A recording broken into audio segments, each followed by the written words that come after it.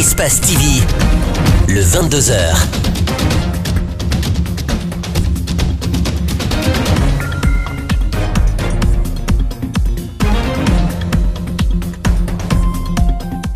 Bonsoir à tous. À la une de l'actualité nationale, une grève de la faim. Un soutien à la grève du SLEG, le bloc libéral, à l'initiative du mot d'ordre, réclame l'ouverture des classes et la démilitarisation de l'AX. Ce n'était qu'une simple annonce à l'Assemblée nationale. Le ministre de la Justice pourrait convoquer les responsables des coordinations de la Basse-Côte et du Fouta. Cheikh Sako s'est exprimé à l'Assemblée, une volonté exprimée qui suscite des réactions à Conakry. Deuxième défaite de l'équipe guinéenne dames de handball au Congo-Brazzaville. Elle a perdu face à l'équipe hôte de cette CAN. Je vous le disais à l'instant, la militarisation des quartiers, la crise dans le secteur éducatif. Faya Milimono n'en peut plus. Il a entamé ce mercredi une grève de la faim qui va durer 4 jours, accompagné de ses militants. Nous l'avons rencontré à Gamal où il est installé avec les membres de son bureau et certains militants de son parti. Il bénéficie de l'accompagnement d'une équipe de sécurité et de médecins. Mamadou Saliouba et Alseni Kamara. Ils avaient d'abord menacé d'entamer une grève de la faim si l'État ne démilitarise pas les quartiers et si les enfants ne reprennent pas normalement les cours. Le délai passé, Faya Milimono et quelques-uns de ses militants ne renoncent pas. Les voici à Gamal, décidés de ne rien manger parce que les cours sont perturbés, parce que certains quartiers de la capitale sont aussi militarisés. Ça fait 2 mois et quelques que nos enfants ne vont pas à l'école.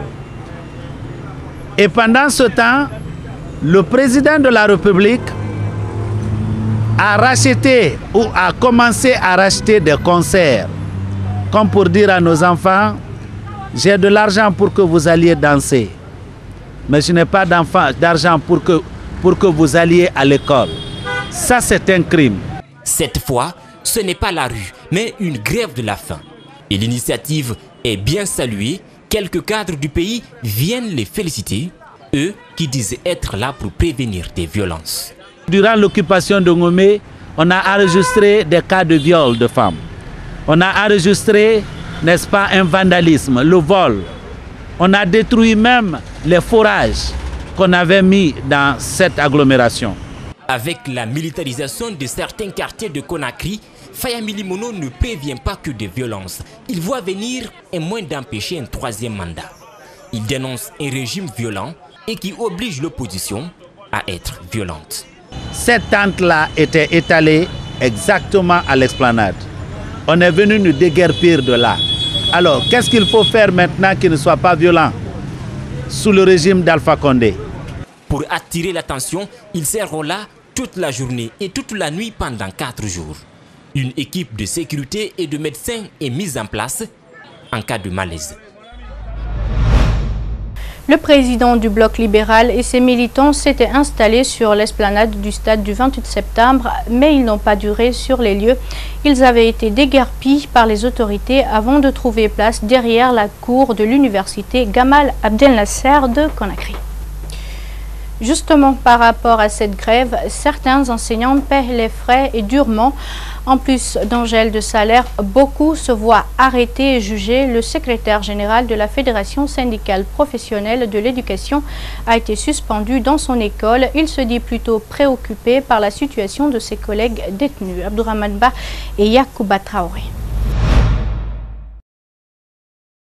Il est suspendu de son établissement scolaire où il est en poste pour son adhésion à la grève des enseignants.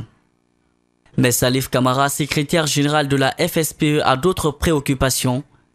La détention de 40 enseignants qui, comme lui, observent le mot d'ordre de grève. Les enseignants sont jugés condamnés. Les enseignants vivent mal. Les enseignants sont pourchassés comme des animaux. Les enseignants, je pleure pour ces enseignants. C'est ce qui me préoccupe. Il y a de cela 2 mois que les élèves ne suivent pas les cours. Gouvernement et syndicats, chacun campe sur sa position et l'issue est presque incertaine. Vous savez, j'ai toujours dit que nous vivons dans un pays. C'est un pays, c'est un État. Donc c'est un État. Le Premier ministre n'est que le représentant du peuple. Et quand nous prenons la Constitution guinéenne dans son article 39, alinéa 2, et c'est dit là-bas que le Premier ministre est le seul garant de la paix. La grève est un droit légitime, la seule arme à la disposition des travailleurs pour revendiquer leurs droits. Mais aujourd'hui, tous ceux qui sont en grève ne perçoivent pas de salaire. Autre chose, dans ce journal, le gouvernement guinéen envisage le financement de plusieurs projets dès le début de l'année prochaine. Cette volonté passe forcément par la collaboration avec le secteur bancaire, d'où la tenue d'une réunion entre les professionnels et les responsables des départements des finances qui souhaitent émettre des emprunts obligatoires. La synthèse avec Djibril Ba et Abou Koria Kourouma. C'est une rencontre initiée pour la première fois entre les banquiers et les responsables de l'économie. Un tête-à-tête qui veut exprimer une autre nature de relation pour l'accélération du processus de développement de la Guinée. Les départements des finances envisagent de vendre par le biais de la Banque centrale des obligations à de nombreux secteurs qui peuvent être source de mobilisation des ressources internes. L'émission d'obligations que nous allons vendre auprès des banques. Mais pas seulement les banques, parce qu'il y a d'autres cibles que nous visons, notamment les sociétés minières et les entreprises nationales ou les entreprises étrangères opérant en Guinée. Au cours de la concertation, le ministre des Finances a fait part aux professionnels des banques des efforts entrepris par l'État dans le cadre du remboursement des créances depuis le mois de juin. Aussi, il est parti du constat de l'amélioration du cadre institutionnel, notamment le financement des marchés publics, la mise en place bientôt d'un tribunal de commerce. Nous le ferons en termes classiques, nous le ferons aussi avec cette fois-ci des mécanismes de levrage. C'est-à-dire qu'on va identifier certaines recettes sûres de l'État, sur la base desquelles on va faire le mécanisme de levrage qui va lever des fonds pour financer. L'engagement du secteur bancaire est donc vivement sollicité car les dernières statistiques bancaires sont peu encourageantes chez les pays au sud du Sahara. Ça a permis de rassurer le secteur bancaire quant à la disposition de l'État à respecter ses engagements et véritablement à être en partenariat avec le système bancaire. Par le passé, des emprunts obligataires ont montré des succès, a fait remarquer Mamadi Camara. L'année 2019 est selon lui une opportunité de collecter un montant plus élevé pour répondre aux attentes de développement de la population. Des travaux de rénovation sur l'autoroute ralentissent la circulation depuis quelques jours. Ces travaux se passent au niveau du camp Carrefour jusqu'au marché de Yimbaya, dans la commune de Matoto. Ce mercredi, les usagers de ce tronçon ont fortement subi l'impact de ces travaux en cours. Certains malades n'y ont pas échappé. Ouminatou Sidibé et Ibrahim Assouma ont fait le constat suivi. La réfection de cette route perturbe le trafic sur le long de l'autoroute jusqu'à Yimbaya. Ce constat laisse un climat de psychose et crée des bouchons interminables.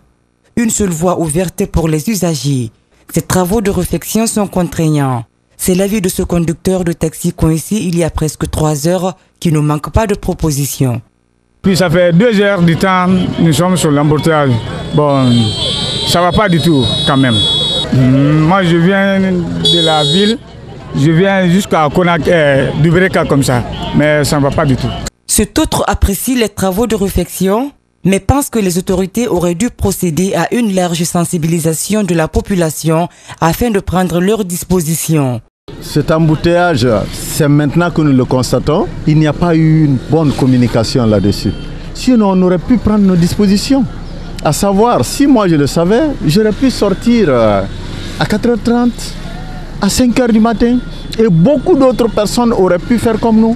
Il faut savoir anticiper sur les choses. Si nous anticipons sur les situations, il n'y aura pas cet embouteillage. Regardez avec la vétusté des véhicules, c'est des pannes. On passe son temps utile sur la route. On est dans un désagrément total. La journée, elle est gâchée. Même cri de cœur chez cette dame. Elle doit se rendre à l'hôpital. Aujourd'hui, on a trop souffert la circulation, puisque depuis 9h moins, nous sommes sur la circulation et ça bouge même pas, vous voyez même. Je devrais aller à l'hôpital me consulter, me retourner, venir faire mon travail encore, mais ça m'empêche. Je ne suis pas parti me consulter, faire mes examens, je suis là dans le véhicule. Les riverains de cette route se réjouissent pour cette réflexion. Alors, ce programme de reconstruction des routes s'étendra à d'autres axes de la capitale et de l'intérieur du pays.